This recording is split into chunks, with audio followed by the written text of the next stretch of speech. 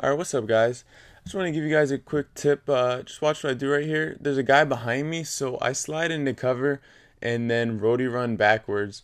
I to then oh, sorry, my throat. To then have him right in front of me so that I can get a good shot onto him.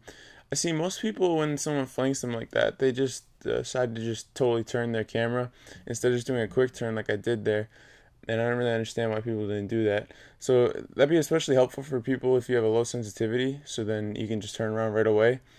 And yeah, that was about it. Hopefully it'll protect you guys from getting shot in your butt, unless you like that sort of thing or something. But yeah, I hope this helped you guys out a little bit. All right, guys.